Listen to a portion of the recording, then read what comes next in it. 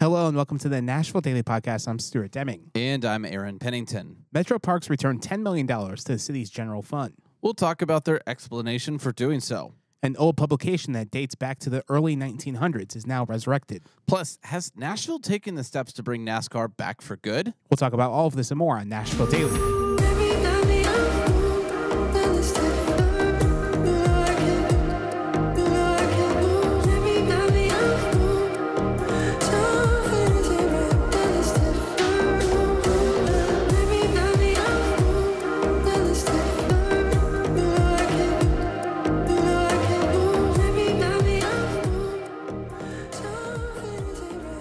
Today's episode is brought to you by Thinking Nashville, Thinking Brad. And of course, that's Brad Reynolds, a real estate agent here in Nashville, closing in on almost $200 million in sales. If you want to reach out to Brad about moving here into Nashville or just switching locations, Nashville has a lot of great locations to be in. Nashville has a lot of bad locations to be in. So if you want to switch up those locations, you can call or text Brad at 615-856-3270. You can reach him at Instagram at Brad_Reynolds_Nashville, or you can just go to thinkbrad.com. If you're thinking Nashville, think Brad. If you're a fan of Nashville Metropolitan Public Parks, there's been a lot of controversy with them recently. There's half of that I'm a fan of.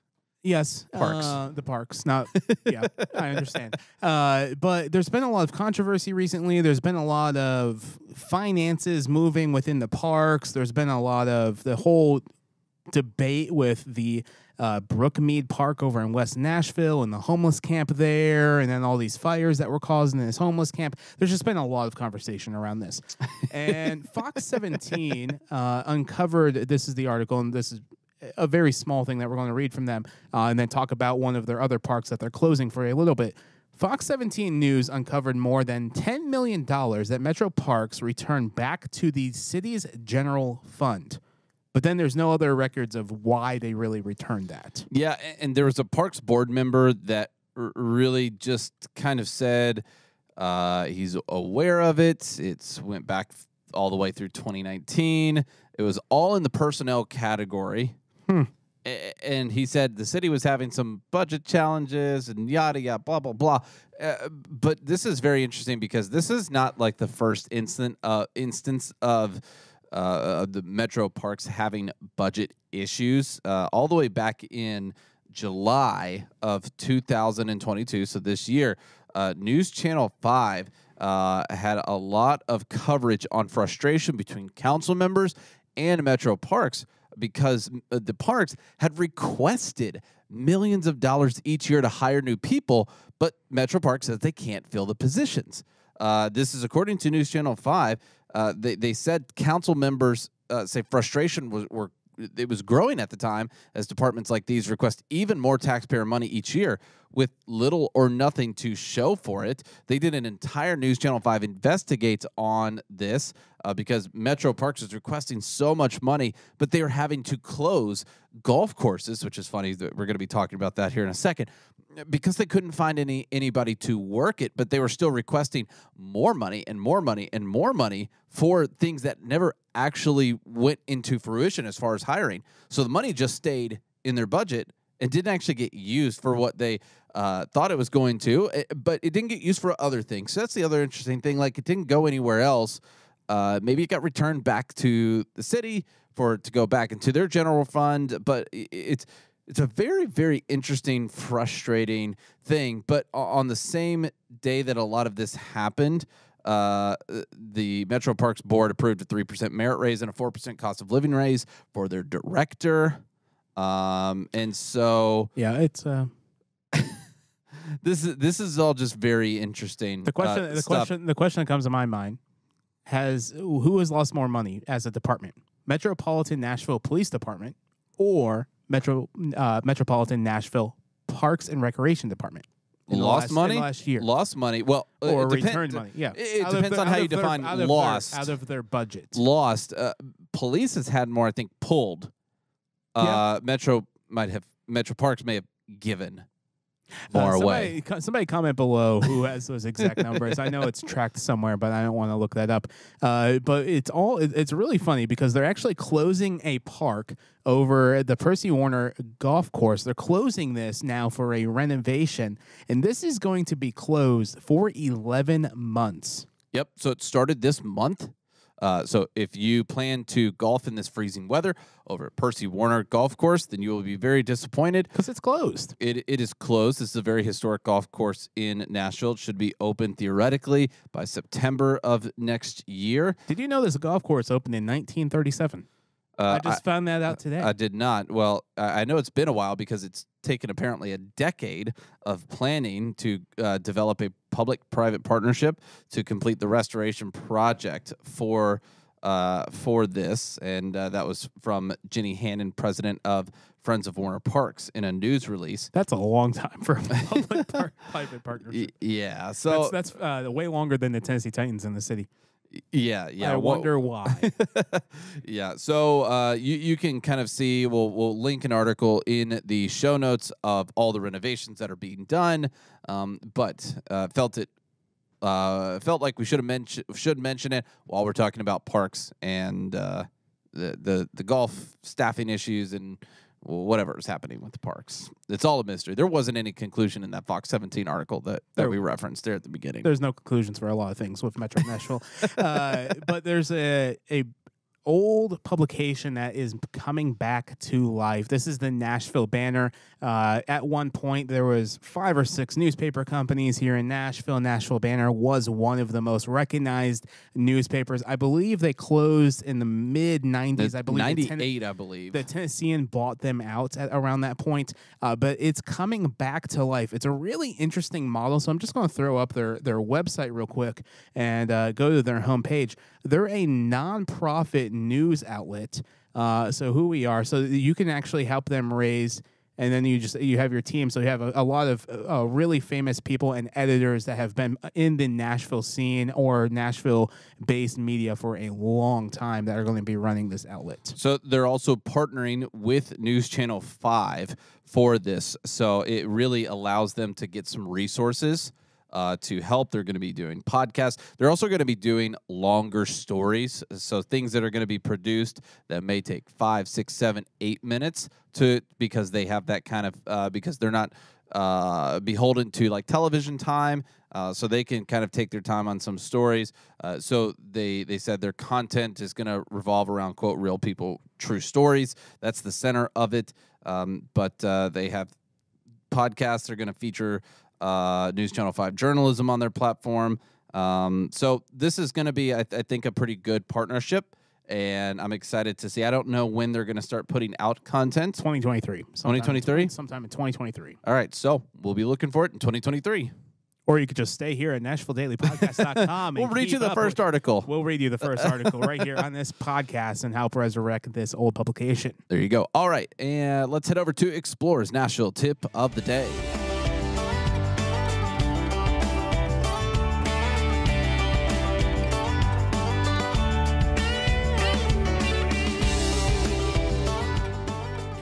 For Explorer Nash's tip of the day, it's a great day to head to this indoor facility called L&L Market, located on Charlotte Pike in West Nashville. There's a lot to do there. There's a few shops there. There's a lot of food. You can get coffee. You can also get a beer, a donut, homemade spices, pasta, a milkshake that gifts, brings all the boys souvenir gifts, flowers, gourmet popcorn. Did I mention beer? And I'll mention more beer because it's a great brewery called, I think it's Patriot Brewing Company. Yeah. And the cool thing that they do is they do like American history nights where they walk through like American history and stuff. It's fantastic. So if you're looking for a really cool Nashville experience, L&L Market on Charlotte Pike, you need to add that to your Nashville bucket list. All right. And that is Explorer's Nashville Tip of the Day.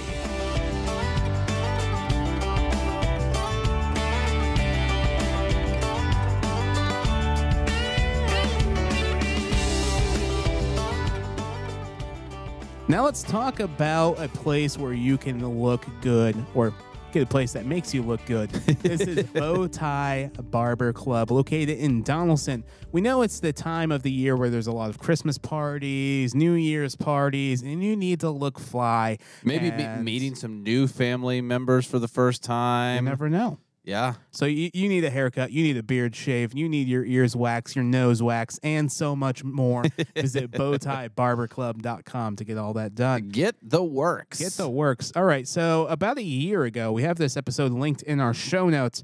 About a year ago, the city of Nashville and Bristol Motor Speedway made an announcement that NASCAR will come back to NASCAR. No, NASCAR will come back to Nashville. To Nashville. At some point there in you the go. future. Yeah. At some point in the future. So we announced that back in the last December of 2021. Holy cow. NASCAR has been here for a few years because they do their championship week in downtown Nashville and they do the burnouts on Broadway. And I believe that's also happening this year as well. If you have not been to the burnouts on Broadway, it's an incredible experience. Will this be their third year? Third year, yeah. I believe they have two more years that they're doing here.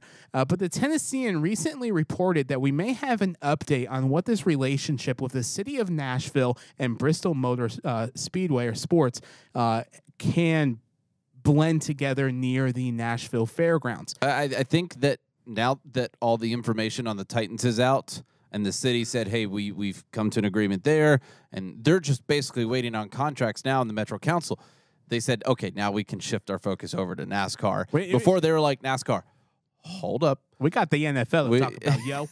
Now we can talk about NASCAR. We can talk about NASCAR. So as I just mentioned, this was taken, this agreement was basically made last December with Mayor John Cooper and his administration and Bristol Motor Speedway to overhaul Nashville Fairgrounds Speedway. So if you want to learn about that deal, we have that in our archives and our show notes. Yep. So now let's go into this Tennessean article. A major step toward bringing NASCAR Cup Series racing back to Nashville, Fairgrounds Speedway was taken last Tuesday, I believe. Yes, you are correct. Yep, last Tuesday, when the Metro Fair Board was presented with lease and development agreements between Metro Board and Bristol Motor Speedway to restore the historic racetrack. Am I the only one who I'm not a fan of the Metro Fair Board? Just in general, like why that? Can somebody let me know in the comments why that exists?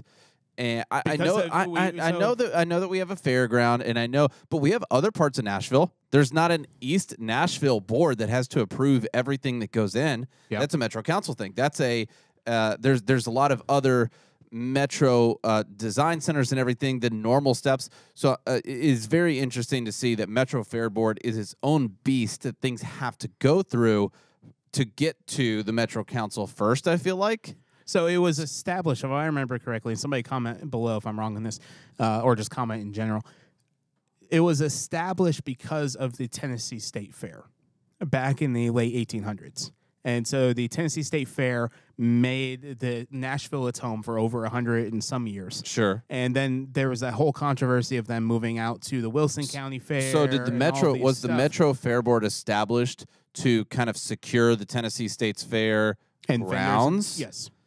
And so now that Tennessee State Fair is gone, this Metro Fair Board somehow still has a hold on the area. Yep.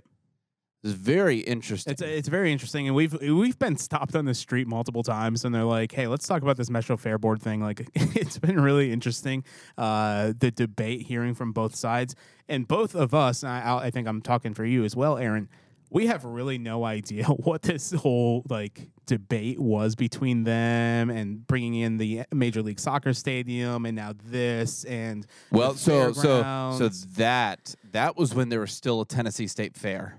Yeah, downtown. So I think that was the big thing. Now I wonder if Metro Fair Board is going to be as aggressive as stopping development as they were with trying to do that with Geodis Park. It wasn't even Geodis Park at the time. So maybe without an actual Tennessee State Fair there on the grounds, they could dissolve. I don't know. Somebody comment below. I don't know. Educate us, please. Somebody probably loves them. But I want to show this image real quick. This is Greg the Goo Guy. He's hanging up above the Nashville Fairgrounds Speedway. He's doing a fly-in? He's doing a fly-in. Nice. And so what's really unique about this racetrack is this is a short track, and I believe the actual, like, diameter of the track is shorter than Bristol, and I'm not a big NASCAR guy, so I'm not exactly sure. Somebody comment below, is Bristol shorter than the Nashville Fairgrounds? I think by distance, this is a shorter track. Okay. But what's interesting about this NASCAR track is how close it is to the soccer stadium, how it's going to have all of this residential in this construction area that's currently being built right now. Yeah. And how small the grandstand is compared to other NASCAR tracks. I know when we talked about this almost a year ago, they were going to add a bunch of seats. I believe the Nashville Fairgrounds Speedway only holds, if I remember correctly, it only holds maybe 15,000. And I think that's very generous. I can't remember the exact number. It's small compared to Daytona. It's small compared to Bristol. It's small compared to Watkins Glen Speedway. It's small compared to some of these other speedways found throughout the country. Yeah. And to be fair, like NASCAR is not going to be the moneymaker right now in Nashville. So a little history here that the Tennessean gives. The 118-year-old Nashville Fairgrounds Speedway. Wow. It is the second oldest continuous operating track in the United States behind Indianapolis Motor Speedway. It predates the Ryman Auditorium by 1 year. So 1891. Yeah, which is insane. They need to correct these dates. But it has not hosted a NASCAR Cup Series since 1984.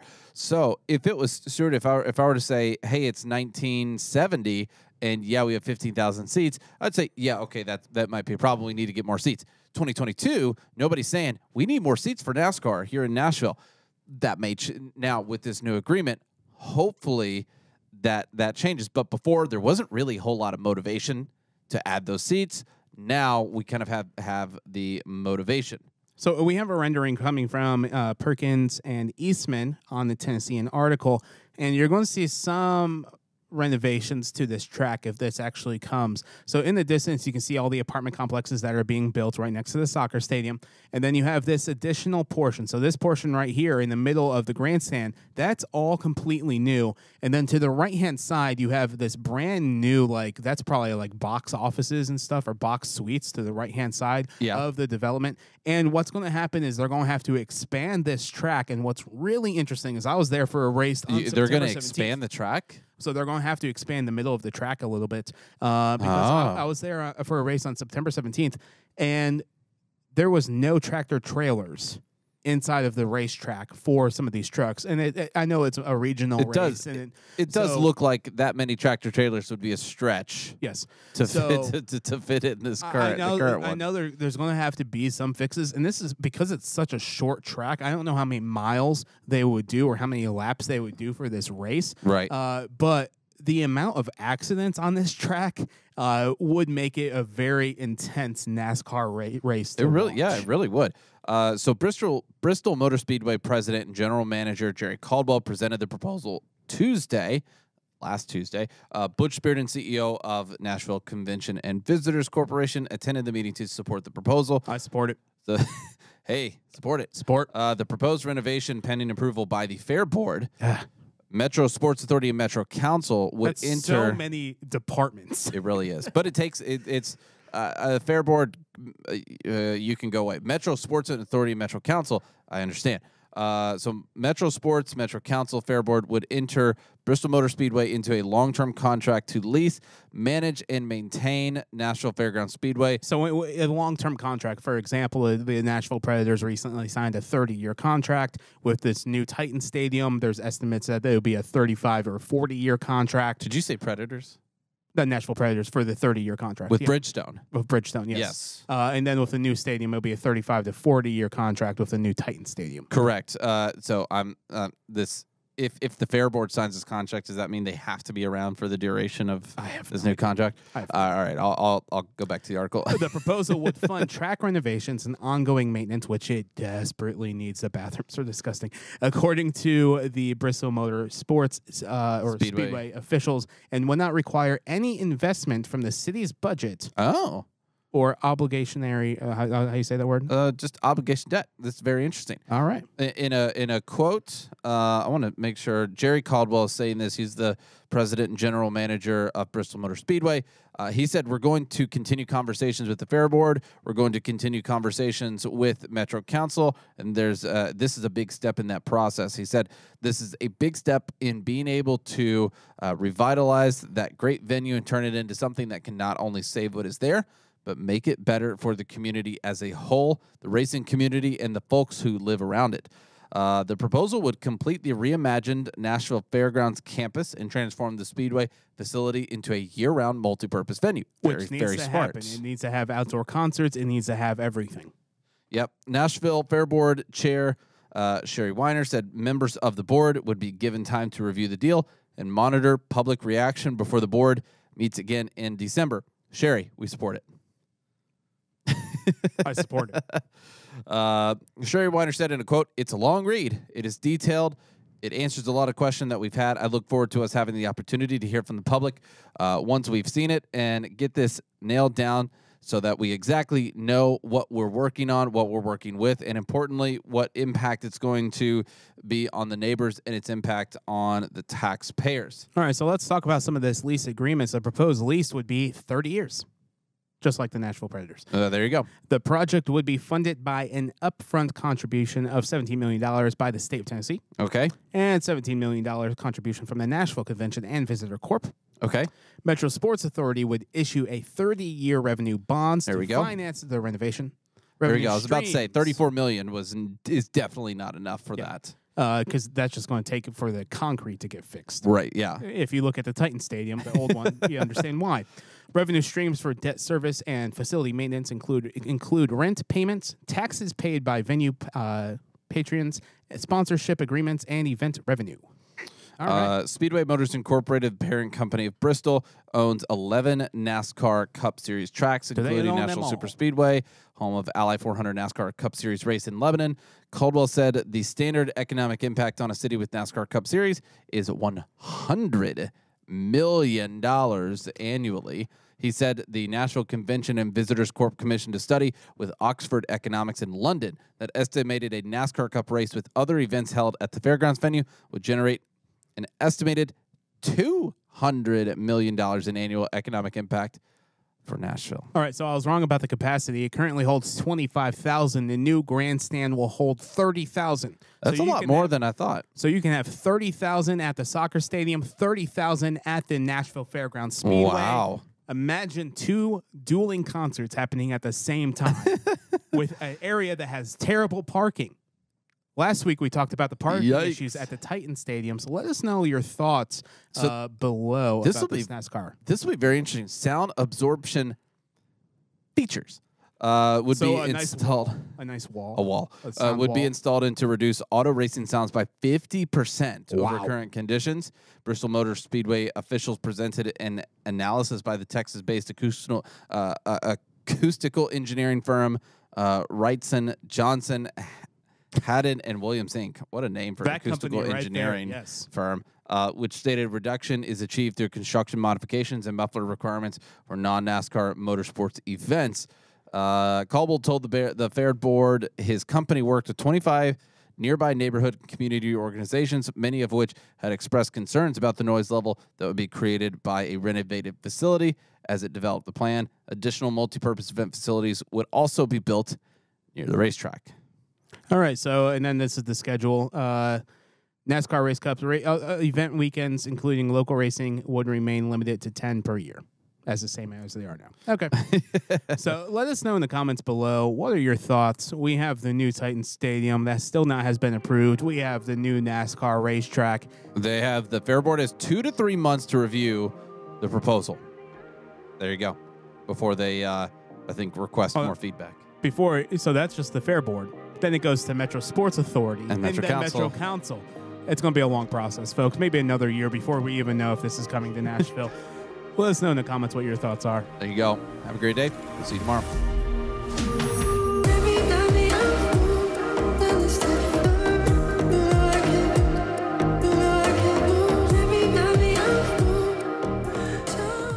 Thank you for listening to Nashville Daily. To learn more about today's episode, visit NashvilleDailyPodcast.com. And to stay connected, head to our Discord, and you can find the link at NashvilleDailyPodcast.com/connect. Nashville Daily is now offering tours. If you would like to take a tour of downtown Nashville, head to the link in the show notes or find out more details at NashvilleDailyPodcast.com. Nashville Daily Podcast is an Explore.Nash production, copyright 2022.